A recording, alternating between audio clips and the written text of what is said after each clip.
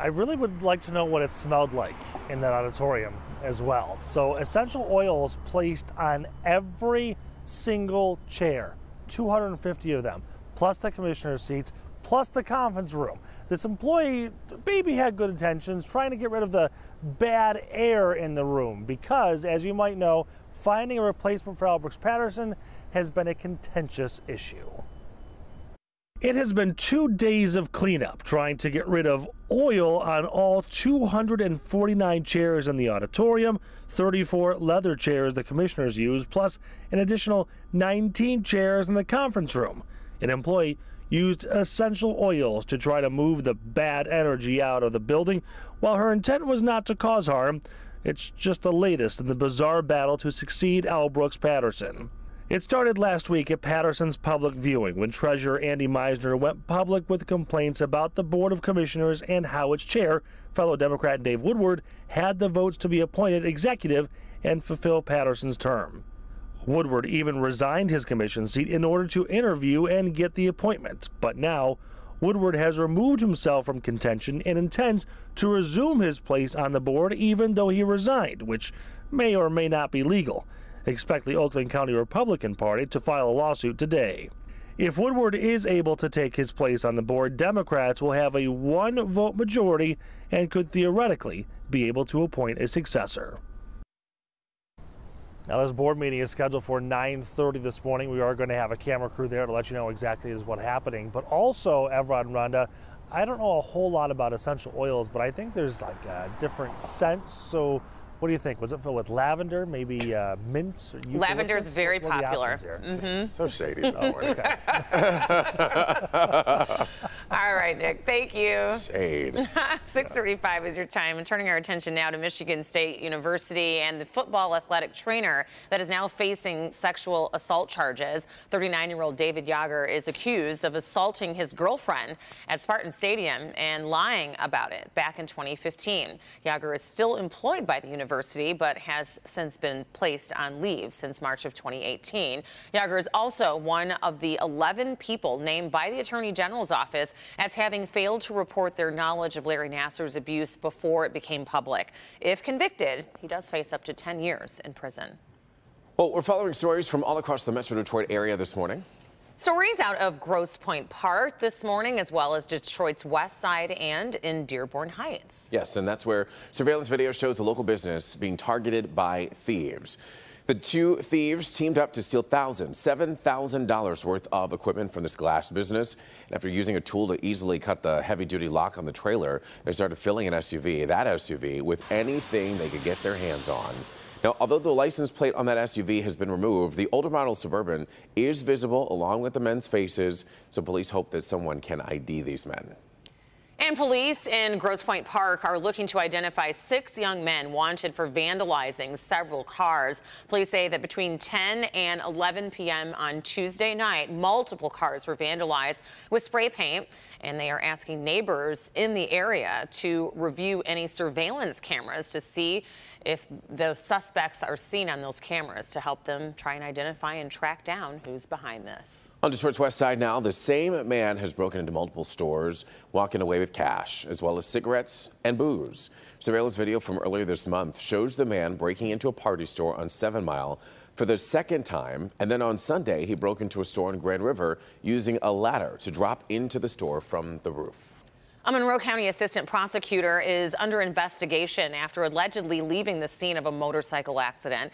According to officials, the attorney was riding a motorcycle on I-75 in LaSalle Township, where he apparently laid his bike down. When medical crews arrived, the man rode off. He was later spotted riding near Luna Pier Road and was pulled over. He was placed on administrative leave. It is 6:37 and new this morning in Good Health, what researchers are calling a vaccine to help people who are allergic to cats. We'll explain. And using art as therapy in this week's Your Neighborhood, a simple concept making a really big difference in the lives of deserving children and adults. We're back with that and more in just a minute. Sky 4 Traffic is brought to you by the Sam Bernstein Law Firm. Call 1-800-CALL-SAM. I was transferring between locations on a bus. Someone ran a red light and hit us, and I was thrown from the bus. My sister called 1-800-CALL-SAM, and I'm glad she did. My case was settled for $1.4 million. I latch. I lock. I clean. I block. Where are you? I vaccinate. Vaccine-preventable diseases like measles, whooping cough, and more are still a risk because many children aren't vaccinated. Put a safety barrier between your child and life-threatening illness. Vaccinate. Get the facts at ivaccinate.org. Diamonds, the forever gift. The Jewelry Exchange has half-carat anniversary bands for $2.99, 1-carat 2-stone rings $9.90, 1.5-carat 3-stone rings $19.90, and 1-carat studs just $3.99. All guaranteed to appraise for double. The Jewelry Exchange, Livonia. Beat the clock at Art Van Furniture and Mattress. The clock is ticking. The earlier you shop, the more you save. Friday, 5 p.m. to 9 p.m. and Saturday, 9 a.m. to 3 p.m. Save up to 75% store-wide and take an extra 25% off the lowest price. Finance it with 0% up to 50 months with our Art Vantage reward card. Plus free TVs, free touchscreen laptops. Beat the clock and save. Friday till 9. Open early 9 a.m. Saturday at Art Van Furniture and Mattress.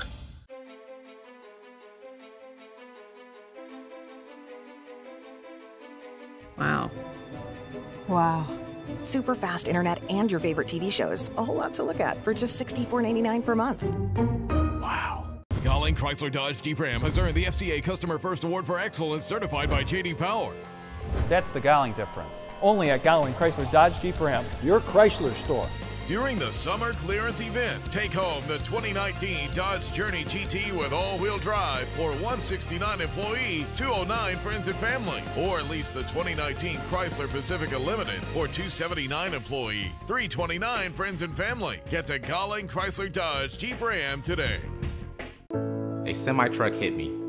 I had many broken bones that required surgery and therapy.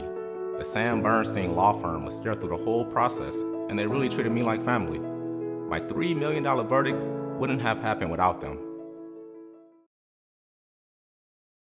Welcome back, everybody, here at 6:40 on your Friday morning. And this morning, a mother is behind bars accused of driving under the influence with her young kids in the car. Police in St. Clair County received reports of an intoxicated woman with 2 children asking for directions at a gas station. She was later spotted by police and refused to pull over. After reaching speeds of 80 miles per hour, the chase was called off. The woman and 2 kids were later discovered on the side of the road after the car apparently lost control. Thankfully, everyone is expected to be okay. And busted by his own co-workers, a South Carolina deputy is facing charges after being arrested during an undercover operation set up by his own department. The officers posed as underage girls online during a sting to catch child predators. The deputy was fired immediately after arriving to the scheduled meetup location in his squad car. He's now facing attempted sexual conduct and a minor charges. It is 6:41, and your neighborhood this morning takes us to Birmingham for an organization created by friends and relatives of people with special needs. They provide therapeutic programs that help improve their clients' overall quality of life. This special group of children and adults uses art as therapy. It's all part of the nonprofit FAR Therapeutic Arts and Recreation, or just FAR for short. FAR is an organization that's been serving the special needs community since 1951. So we have a deep history in the community. We provide creative arts therapy for people with special needs of any age and any diagnosis. Pamela Ayers serves as president of the organization, and it certainly keeps her busy. Last year, FAR served over 1,400 people. They offer programs for people with special needs, like music, art, dance, and recreation therapy, along with yoga, ice hockey, bowling, social activities, and summer camps, just to name a few. For Pamela, there's one main reason they do what they do. The people who we serve. This organization just makes a huge impact. FAR's neighborhood is really all of Metro Detroit. They have programs based in Macomb, Birmingham, and the DSO in Detroit, as well as providing creative arts therapy at 30 public schools. They have 23 therapists on staff, with music being the largest program. It's not just about learning percussion or learning how to play piano or learning a dance move. It's really about the social skills and the life skills that the kids are going to get out of it in the long run. FAR operates out of this church in Birmingham rent-free to be able to provide their services and keep the program costs low. And it's clear those attending enjoy themselves if their smiles are any indication. Parents always come in and say, our kids don't even realize they're having therapy, and this is therapeutic. So there's a ton of benefits to it. So they come here and they're happy. We want them to be able to function in the community, have better lives at home, better lives at school. Very doing nice. Just that. It is so refreshing doing this segment because I get to go out and tell the stories of nonprofits that are helping people in our area, but also they're doing this for the love of. This is not a job. No, not at all. It is. Look at how they're impacting lives and families for generations. Been around since the 1950s. Absolutely. So it's a great organization. And if you'd like to get involved in that organization, we post a link to FAR on our website. You can go to clickondetroit.com. There you can also find information on how to donate and provide scholarships for their programs for people with special needs. Also, if there's a nonprofit out there in a specific neighborhood that you'd like me to check out and share with our Metro Detroit viewers, we'd love to hear from you as well. Well, get ready for a flood of emails because there's so many great organizations out there in the metro area.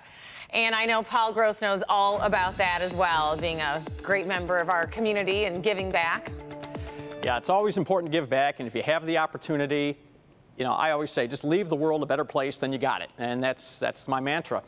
All right, right now we have a very quiet start to the day. Temps are very comfortable, even upper 50s here in Adrian. Most of us are in the low to mid 60s. Visibility is fine here in southeast Michigan, but in the central part of the state, very dense fog. Be aware of that if you are heading westward this morning. All right. Almost all of us are dry this morning, and the reason I say almost is that you have a couple of very, very light showers here up in the thumb. Most of us are not getting rain, and most of you in the thumb are not getting rain. So let's talk about the bigger picture.